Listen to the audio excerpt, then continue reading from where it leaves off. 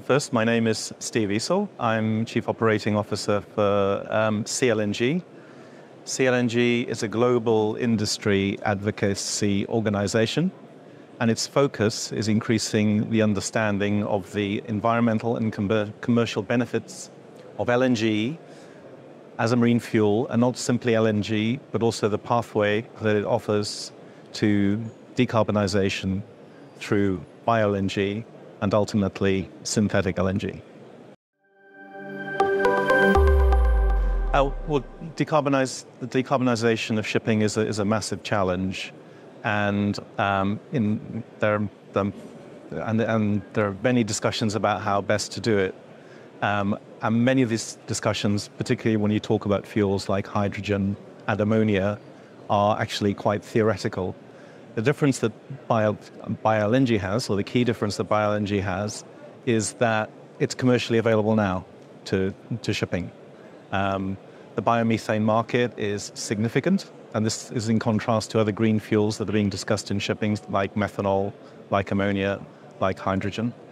The asset base is there and it's growing. So by 2027, there will be about 1,000 LNG-fueled ships in operation worldwide, which is a few percent of the global shipping fleet. So the asset base is there. The bio-LNG, or more correctly, biomethane resource is being developed. Even within our membership, bio-LNG is commercially available now globally in about 70 different major ports.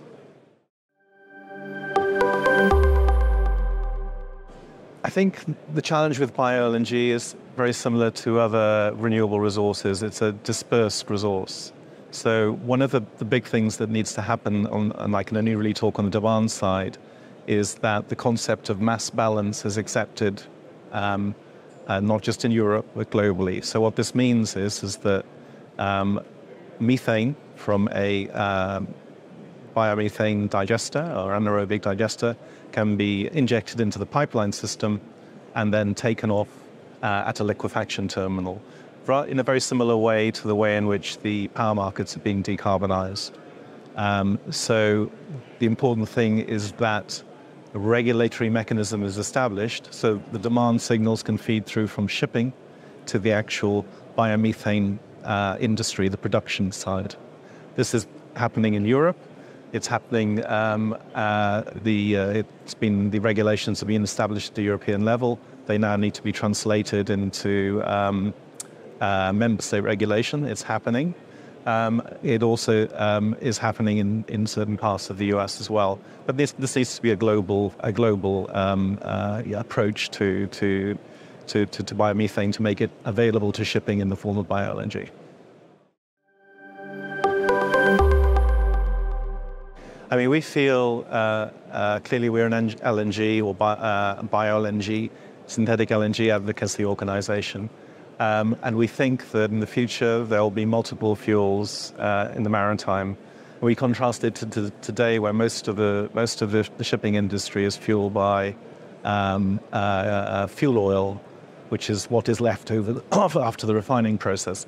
So we feel, with decarbonization, you can no longer continue to burn fuel oil. So we see a multi-fuel future. Certainly, LNG is incredibly well placed at the moment because of all the alternative fuels that are currently being discussed for maritime.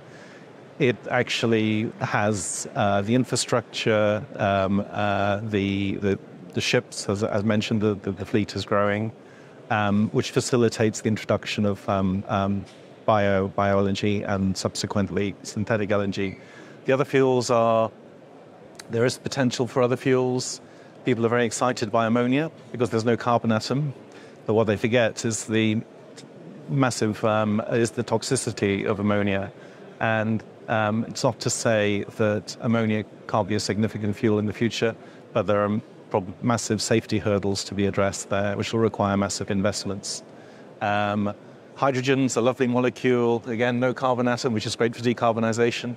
But it's very tricky. It has to be managed at about minus 260 degrees. So it's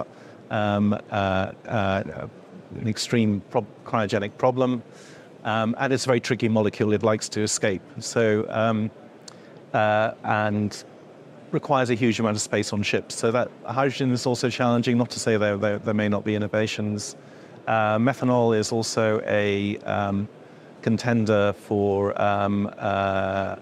decarbonizing shipping, but it's still a very, very small market. It doesn't have a great deal of energy density, and green methanol is much more expensive than bio-LNG.